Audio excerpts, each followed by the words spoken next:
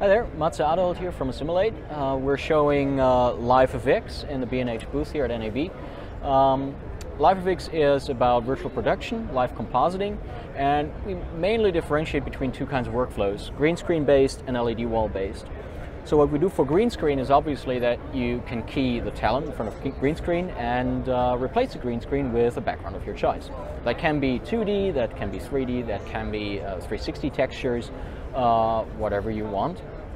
For 3D textures we support notch blocks natively, but we also have a live link integration with Unreal Engine, so we can forward camera tracking information, scene and take information to Unreal, and fetch the image from Unreal, the rendered content, back into Live FX through SDI, NDI, or direct texture sharing on the GPU, which happens with zero latency, which is pretty cool, but obviously requires you to run Unreal Engine and Live FX on the same machine. So next, what we do is when you load a virtual background to replace the green screen with, what you can do is draw a region of interest, like a little rectangle, over the content or multiples, and have Live FX average the color inside such a region of interest and send that exact color down DMX or ArtNet to the stage lighting.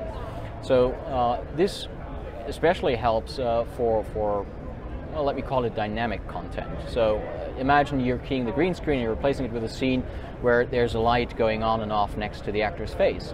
So you would want that reflection, the light on the actor's face, right?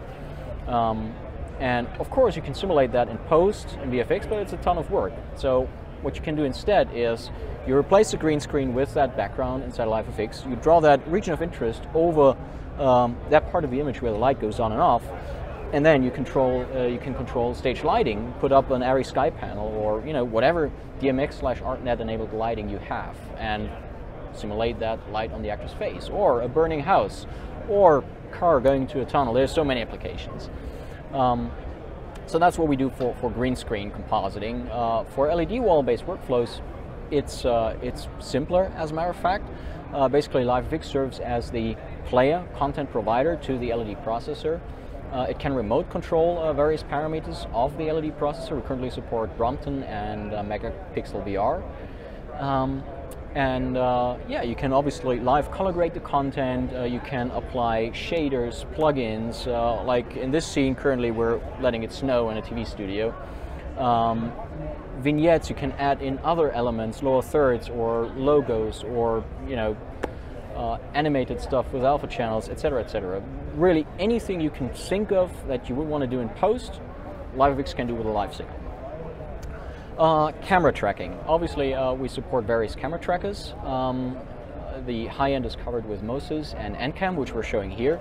An NCAM tracker is mounted to the camera over there, and yeah, basically is linked to the virtual camera in this 3D scene that we're currently showing here. So when you move pan tilt the camera, that movement will also be applied to the virtual camera here in the 3D scene. On the lower end, or mid-range, maybe mid-range, we support HTC Vive and Intel RealSense, and also the Stereolabs Z2 camera.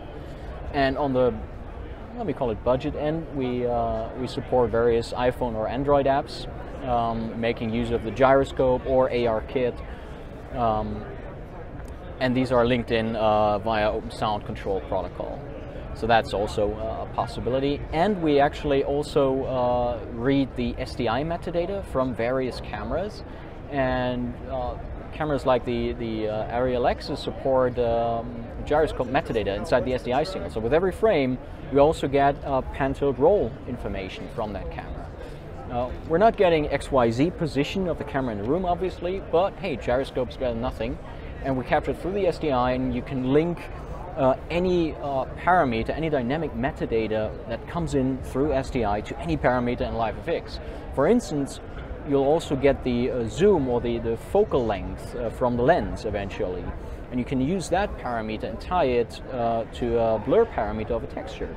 So by changing the focal length on the lens, you can blur a parameter inside Live FX, things like that. What else? Okay, two main advantages in Live FX. One thing is that it's a creative app. We come from a post-production background, which means not only does it have support for all the camera raw formats or non-raw formats out there, it also ships with support for grading panels. You can even create your own grading panel through Open Sound Control if you want, using Touch Designer or whatever you have there. But most importantly, it speaks the language of a creative professional. So you don't have to be a programmer, you don't have to work in a programming environment like Unreal Engine is, unless you really, really want to. Well, that makes Live FX much easier to learn, much easier to adapt, and it's fairly modest with its hardware requirements. It doesn't require tons of GPUs. One strong GPU is really enough. The other thing that we have going for us is connection to post. So when you do a live composite with various elements in there, Live FX listens to the record trigger from the camera. So once you hit record on the camera, Live FX starts recording as well, and it records all assets or all animations separately. And as soon as the recording stops, what Live FX does is it creates a so-called offline composite. Basically a duplicate of your live composite, but with all the live sources switched against what we just recorded. And now you can go in and fine tweak those animations and everything. And eventually, after you offloaded the high resolution camera raw media, because likely you will have recorded HD through SDI, right? So once you offloaded the camera raw media, you can create what we call an online composite. And then you have the high resolution media, you have all the animation data, camera tracking information, lens information, all that stuff. And you can render metadata rich dailies from that.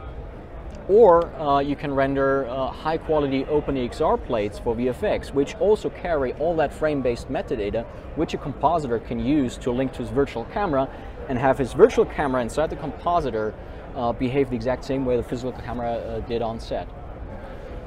Live FX is currently in open beta until, probably mid to end of May. That's when we're targeting the release for Live FX and Live FX Studio. Live FX Studio will support the higher-end camera trackers and also support all sorts of LED wall-based workflows with LED processor remote control and stuff like that. And Live FX, the basic version, will mainly be targeted at green screen based workflows. If you want to find out more, head over to assimilateinc.com and you will be greeted with all the infos about the beta right there on the front page.